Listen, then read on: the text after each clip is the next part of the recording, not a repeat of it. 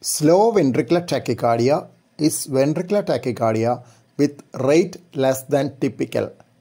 Hence, it can be missed especially in those on pacemakers who already have a wide QRS rhythm. In one case report, the person presented with features of liver failure secondary to heart failure. Pacemaker analysis showed atrioventricular dissociation, markedly higher ventricular rate compared to atrial rate with absence of ventricular stimulation. It did not respond to 8 biphasic shocks of 200 joules. It was also unresponsive to amiodarone and lignocaine. An earlier report of 2 cases highlighted the fact that a high index of suspicion for slow ventricular tachycardia is needed in patients on antiarrhythmic drugs. They mentioned that ventricular tachycardia may be mistaken for supraventricular tachycardia with aberrant conduction, with the possibility of incorrect diagnosis in as many as 30% of cases.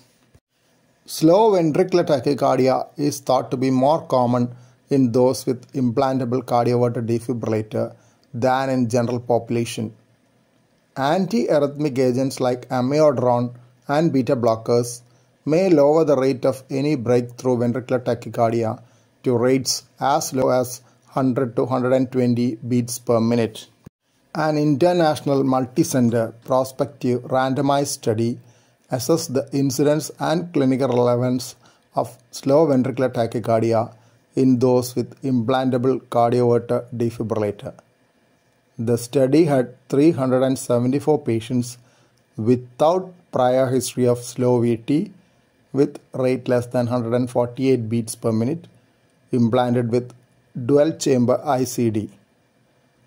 3-zone detection configuration was with slow VT zone 101 to 148 beats per minute, conventional VT zone with rate above 148 beats per minute, and a ventricular fibrillation zone. Treatment group had 183 patients with therapy activated in the slow VT zone, and the monitoring group had 191 patients with no therapy in slow VT zone. During a 11-month follow-up, 181 slow VTs were documented in 54 patients in the monitoring group. In the treatment group, 250 slow VTs were documented in 60 patients. 245 episodes were treated with anti-tachycardia pacing with a success rate of 89.8%. 5 episodes decelerated spontaneously. Shock was delivered in 2 patients with ATP failure.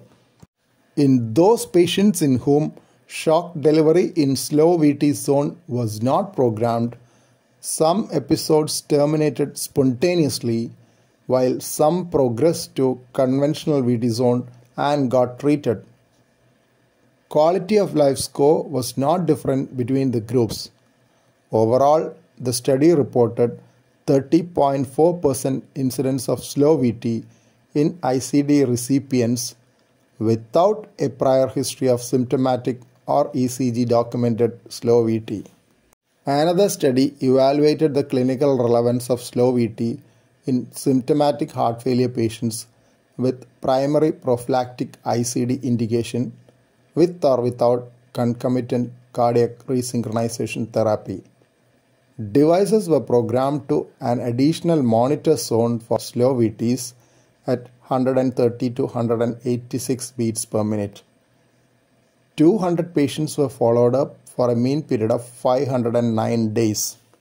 137 were in New York Heart Association Functional Class 3, 75 patients were on CRT, and 124 had ischemic cardiomyopathy.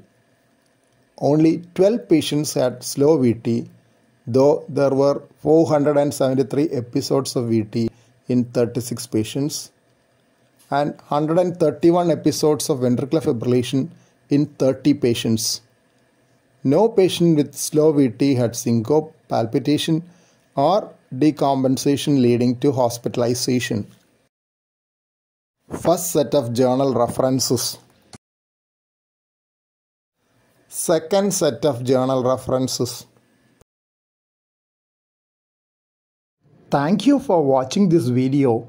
Please subscribe, like, share and post your valuable comment below this video.